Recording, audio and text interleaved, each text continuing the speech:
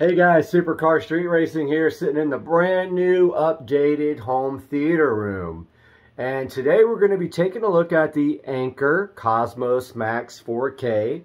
We're going to be doing a little bit of looking at the menu system, some picture quality, and we're going to let you know what we think about it.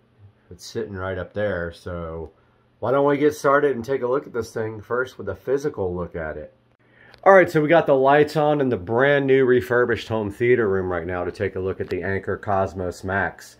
And the first thing I want to show you is the star field projected on the bottom of the projector. So yeah, my projector sits on a shelf with frosted glass and it's upside down. But this projector is really designed, and it's a pretty cool design. It's probably the best looking projector on the market, and it's actually designed to be portable if you wanted to. It has a 2.1 sound system built in, which sounds amazing, and I'll play that for you here in a little bit. It is true 4K native. It uses pixel shifting, I believe. It's LED, so there's no bulb. The bulb life is about 30,000 hours. Now once that bulb dies, the projector is basically trash. So you're going to have to buy a new projector when that bulb dies. So you just need to be ready for that. It is not repairable. They don't replace them yet. So just beware. Now, stepping up here to the shelf, here's a good look at the top of the projector. It's actually the bottom where you can see the mounts. You might not be able to see them there, but there's mounts for a projector stand or an ANSI projector mount. But you can see here the thickness compared to my hand. It's pretty thick, and I believe that's because it has speakers built in. It's got a sub and 2 speakers with excellent sound quality. Really, I mean, it's probably the best sound I've heard from a standalone device like a projector. It has 2 HDMI inputs, and it does support HDR10 and true 4K video. So let's take a look at this thing from when it boots up. Alright, let's get the light shut off here, and let's power on the projector. Now we are running through a Pioneer VSX933 receiver, which supports HDR10 and 4K. You can see there we got the Nebula logo. Now that was a quick boot up. Usually it takes much longer to boot up, and I think it's because I didn't allow it to shut down the whole entire way. Usually it takes about 15 to 20 seconds to boot up and you see the Android logo. But yeah, I think it didn't go all the way into power down mode. So let's try that again. Alright, we're going to try this one more time. See if we get a full power up.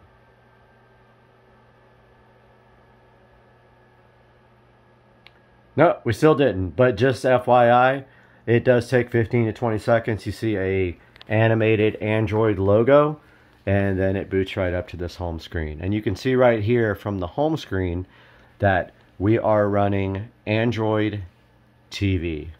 So to get apps, you actually use the Google Play Store. That's where you get all your apps. And notice I am signed into the Google Play Store here. Now, I don't use the projector as a source for apps. I have a Fire Stick 4K that I am using. You can easily use the native apps on the projector to do everything that you want to do. No problem whatsoever doing that. However, I have everything set up in my Fire Stick 4K, and I have Kodi set up there. So I would rather use that. And there is the receiver down there. That's the Pioneer VSX933, full 4K, full HDR10. Although it took me some time to figure out how to get the HDMI into enhanced mode. I just figured that out 5 minutes ago, and I've had the projector for almost 4 days. Now, let's take a look at the menus. Alright, checking out the menu here, it looks just like any other real device that we have nowadays. And you can set up personalized recommendations. There's your home screen, there's your search screen, or you can use the mic on the remote. I'll show you the remote here when I get the lights turned back on. So let's go into the settings and check out what our settings do here. First of all, we see network and internet.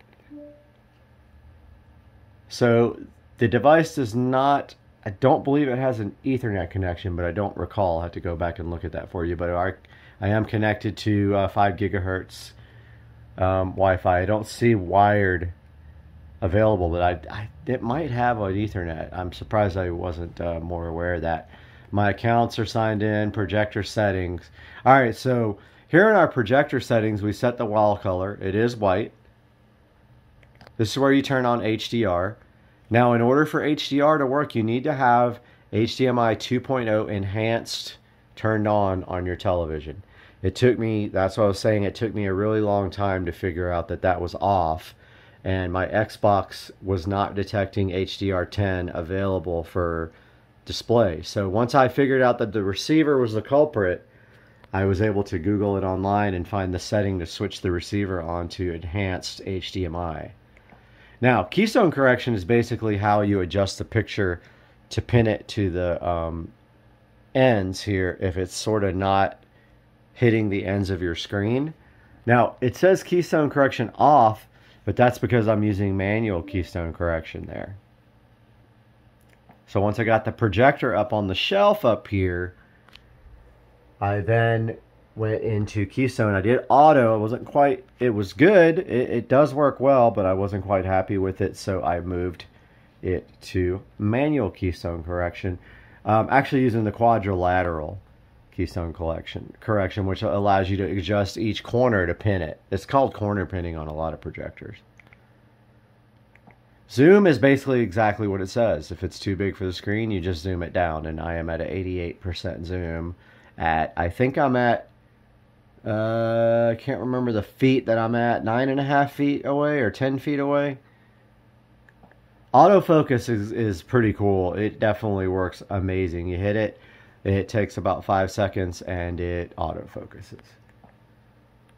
Projector mode auto. This means if you flip the projector over, which mine is inverted, so mine's rear projection and inverted, you can just put it on auto. It has some kind of sensor inside that knows that it's inverted and upside down, so it flips the picture. So you have to do that because otherwise your picture might be upside down. Let's go to picture settings. So there's our brightness and our contrast, which I have on default. And then you can go into your advanced settings and set everything manual: saturation, hue, gain, temperature, and gamma, which I have not touched, and the picture quality is amazing. Let's go back. So this is if you're using output from the HDMI cable to feed a television or a receiver.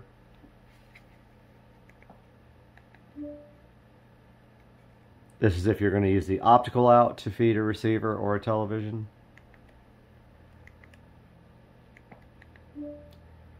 So this is where I first was trying to figure out how to get HDR10 working. HDMI 2.0 has to be on for that, but my receiver was blocking it because it wasn't on HDMI. Enhanced HDMI. So that's just how you go to the input.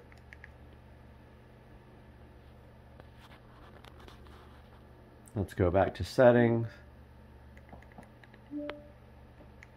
And we were on HDMI. Not sure what memory detection is. I just leave it on HDMI. CEC is so that the device can feed back audio to your television and control your television. You can play with those settings as you wish. So this allows you to pair a device with the speaker via Bluetooth and play music. Here's your applications. So any apps you download.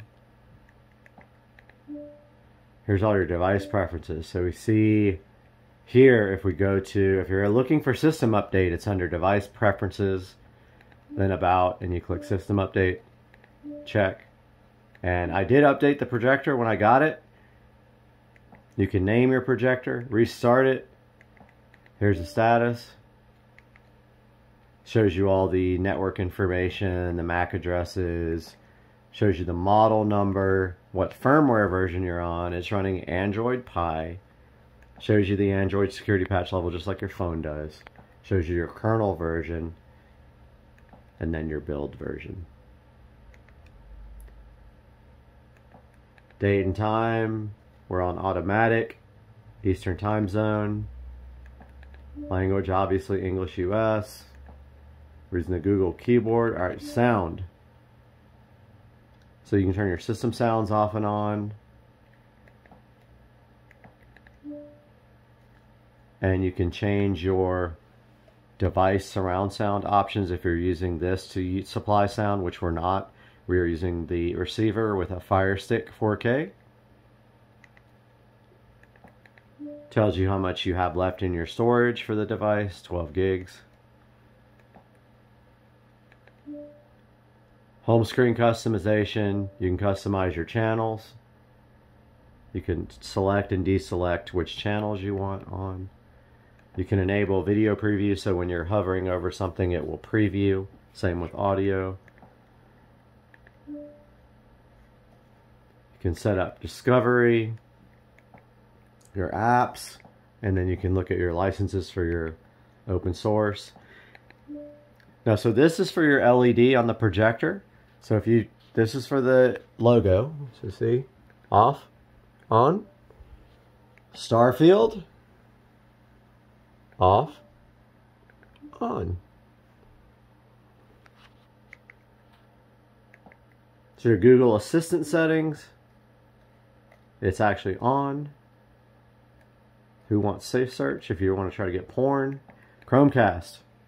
So this allows you to cast from any Chromecast device to the projector. Screensaver. You can change it from a backdrop to colors. When to start it. How long to put the device to sleep, or you can just preview it now. There's what's set. Shows you the time. The location services. Uses Wi-Fi. Your usage. Tells you can send your usage to Google, who cares. Security, so you can turn on unknown sources. You can verify apps before you install them, so you don't install malware. Here's your accessibility contrast. You can turn on accessibility option. You can turn on high contrast, do text to speech. You can do talkback services and other services options there.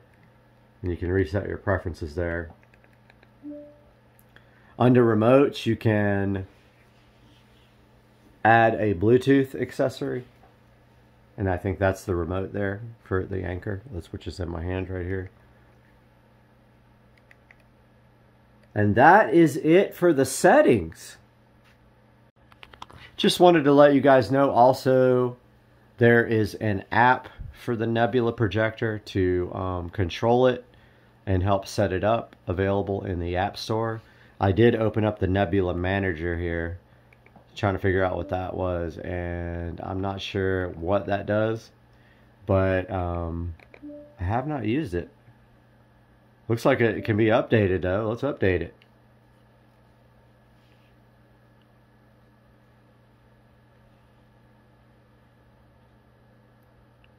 Alright, Nebula Simple Tool to create another app shortcut on your Android TV. And I want to take a look at YouTube now with you guys. Now this is the native YouTube app. And if we go to 4K,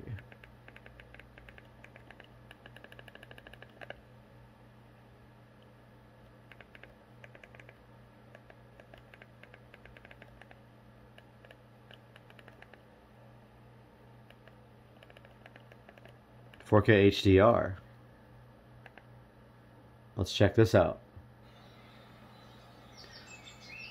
So if you go here to the YouTube info, you can see that it's 2160p HDR. Now, I want to show you guys one thing here. My receiver is off. This audio is coming from the projector. And it sounds absolutely awesome. I mean, it sounds like it's in front of me, honestly. Now, if you're not used to HDR, you might think that the colors are a bit saturated, which you can change in the projector settings. So again, this probably looks a bit oversaturated to you. This is 4K HDR from YouTube. Native app on the projector. Take a look at some other ones. And the phone is shooting in 4K, but I haven't figured out how to make HDR translate through Premiere into YouTube when I upload my videos. But here's another 4K. Let's see if it's in 4K. It's not HDR though. Let's go find one in HDR. This says HDR. It says in YouTube when it's in HDR, so you got to look at the channel up here, more. See 2160p HDR? The picture quality is absolutely insane. I've never seen anything like it in my life. It's better than the theater because this is 104 inch diagonal. Even IMAX doesn't look like this. Maybe 3D might be better, but that's kind of phased out now. Nobody's using it. It's kind of a dead format. So that's 4K HDR directly from the projector, not passing through my receiver. Now let's take a look at some other stuff. All right, let's take a look at using external inputs on the projector. So we go to the top. We got to go home first, though.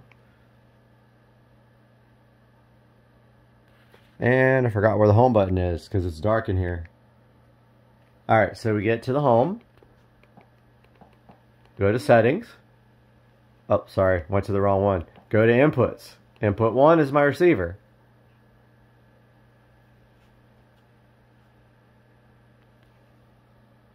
And it says no signal because my Xbox shut off. Powering on my Xbox. And my Xbox is back on. Let's go to the home screen. Let's go to my games and apps.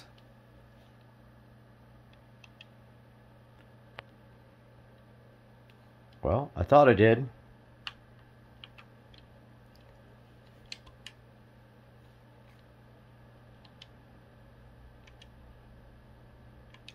And let's see all of them. Let's go over to Asphalt. So after I was able to figure out how to get HDR10 working, the games look absolutely crazy amazing. And this is Asphalt Legends. Loading.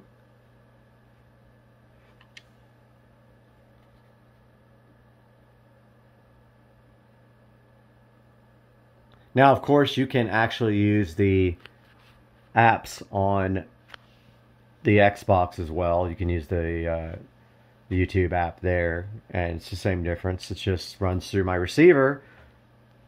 So I have 5.1 surround. I don't know why it exited, but yeah, it exited right back out. But yeah, the gaming on the Anker 4K projector looks absolutely cool. I mean, it's very awesome. We'll be right back when it loads. And here is the game. Of course, I can't play and record at the same time, so I'm just letting you guys get a look until I crash. Sound is actually pretty amazing too, even though this video is not about that.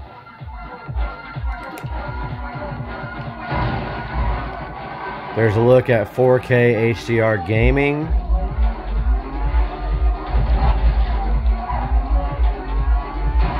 Let's load another game. Here's Halo Infinite.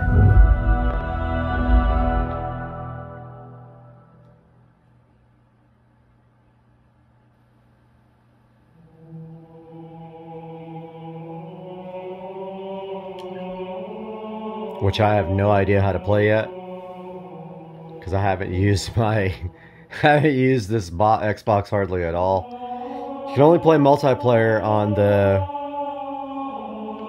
the demo. Let's see if it'll load.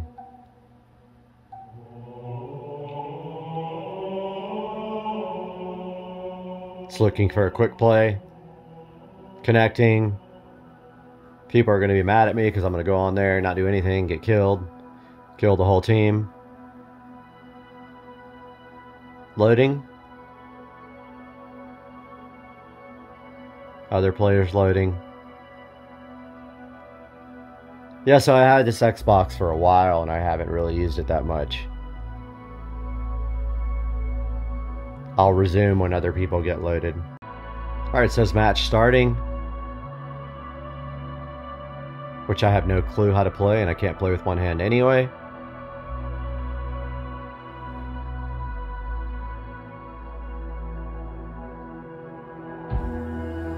It shows you the player. Wow.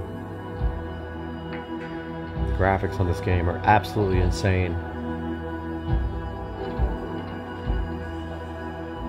People are gonna hate me in this game.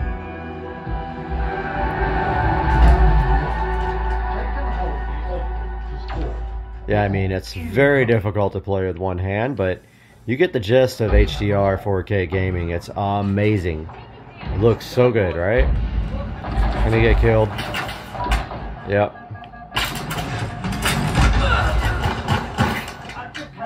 The sound is crazy too with the surround. This good guy can't even kill me, and I'm not even like... Enemies on me! I'm not even playing.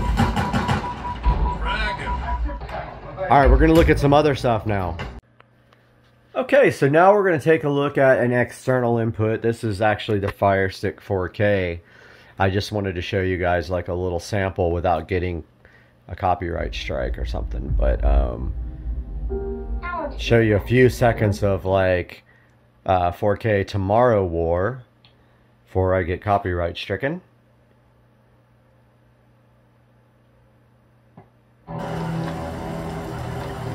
So that is Tomorrow War, and you can see HD, HDR at the bottom. Now that my receiver finally is set up for HDR, because the setting was wrong, we can now take advantage of this. So yeah, the picture quality is absolutely insane on this.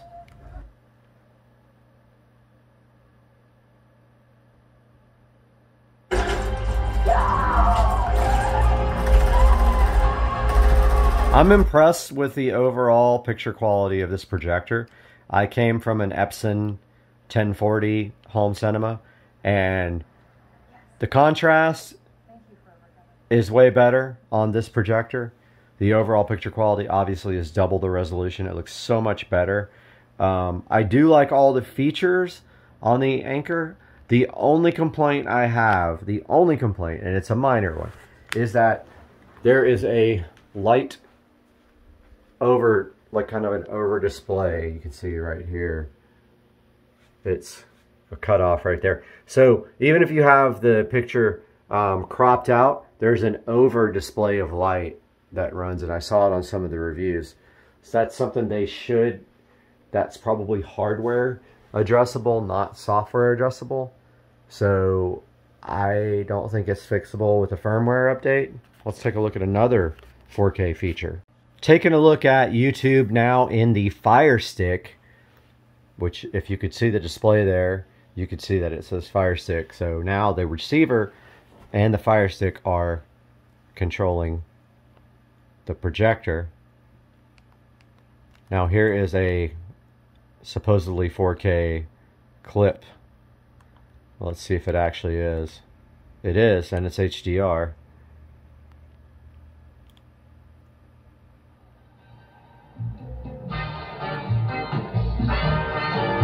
We're looking at a trailer, so there's no copyright infringement here, peoples.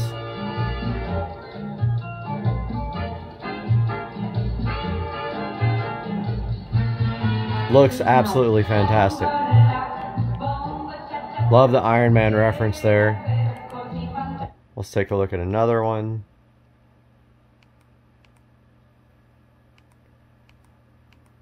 Let's see, we got Matrix Resurrections here. And I can't explain to you how sharp the picture is even on the title screen there. Alright, the phone might have cut off on that last clip, but I wanted to show you guys the receiver here for a second. Now we have the lights on. So this is the Pioneer VSX 933. And I have had this for a couple years now. And I do have one issue with it. If I don't switch the power off, sometimes it will not have audio when I power it back on. I think something is starting to fail in there, and of course it's way out of warranty. Nice receiver though. It's full HD, full 4K, full HDR, does everything. Totally impressed by it. The speakers are JBL studio monitors and a Advent center channel. Have surround in the ceiling up there for the surround sound. And of course here is the Anker projector sitting on a glass shelf, because I just like the look of that rather than a stand. And then of course there's the logo, which it's frosted glass so you can't see through it, but yeah, so all wired up to the ceiling right there. The Anker Cosmos Max 4K portable projector, which that's debatable in the sun. You need some kind of darkness for this thing. It's LED. It's never going to be as bright as a standard bulb projector or a laser projector. So if you're going to use it outside, it's got amazing sound.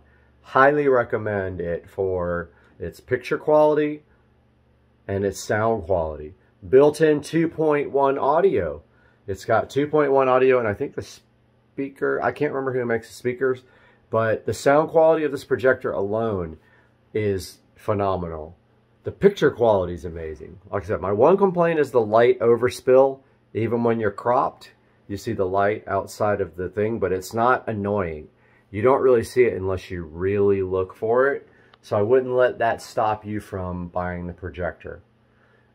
I would get this projector. I would actually even buy it at new price, but I did get this refurbished for $1,099. I had no issues with the refurb at all. As far as features go, well, I'm not using a lot of the built-in features, but there's enough there for you to get by and not have to have an external device. You don't need a Fire Stick. You don't need an Apple TV. You can survive with what's in the projector. You can download all your apps, and you can just run everything straight from the projector. And if you have a receiver like that one, you can use CEC and feed audio from the projector back to the receiver with the CEC controls. If you have any questions, please don't hesitate to ask in the comments section. And I hope that you'll subscribe to my channel. I'm enjoying making content for you guys. I really enjoyed the home theater makeover. And I hope you guys continue to support the videos. And I'd love to help you guys if you want help with your home theater setup or electrical. I do electrical as well, and it'd be fun. So I hope you guys have a good day. I hope you buy the Anker Cosmos Max. There it is right there. There's the box. And if you do, I hope you click through my link in the description, because I will make $1 or $2 off of it and support the channel. And I'll see you guys again for the next video.